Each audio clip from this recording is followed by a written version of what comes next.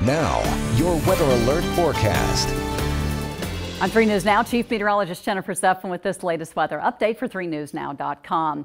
Fast-moving storm system that rolled through early in the morning will be out of here by the afternoon hours, and we are looking at much drier conditions. A lot of sunshine, so a perfect day to be able to spend some time outdoors. I think the pumpkin patches will definitely be filled up. We're looking at mid to even upper 60s, so either near or slightly above average. The winds will be very light from the northwest. Even late in the evening, skies will remain clear. Temperatures will slowly start dropping off to the 40s and 50s, but we are looking at another front heading our way, which will bring in even more changes as we get into Sunday. So as far as the wind gusts go here, we are looking at them really less than about 15 miles an hour on Saturday.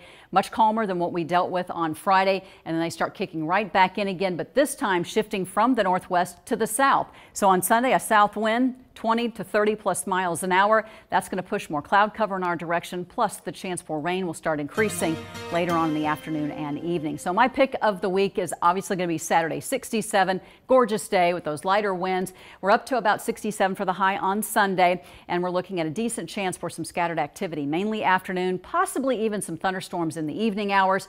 And a windy day for us. The front really doesn't clear through here until we get into Monday. That's when we drop it back to 56 for the high temperature. Could still see a few spotty showers around. Another windy day, but a northwest wind this time. Still breezy on Tuesday. We dry it out. Sunshine returning. High at 59. Back up into the 60s on Wednesday. And another weak system passing through by Thursday into Friday will definitely bring in some more clouds and some cooler temperatures with highs towards the tail end of the week in the 50s.